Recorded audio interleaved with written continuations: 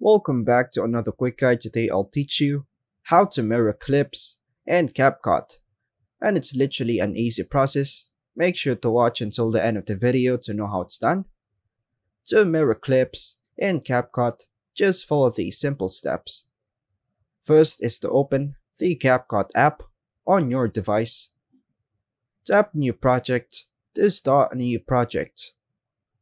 Choose the video clip you want to mirror from your gallery and tap Add. At the bottom of the screen, scroll through the editing options until you find Edit and tap on it. Under the Edit menu, scroll to find Transform, click on it. Here, you'll see the mirror options. It looks like a flip icon. Tap on it to instantly flip or mirror the clip.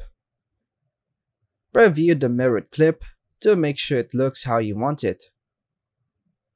Once satisfied with the mirrored effect, tap the Export button at the top right of the screen. Choose the desired resolution and export the video. By following these steps, you can easily mirror or flip your video clips in CapCut.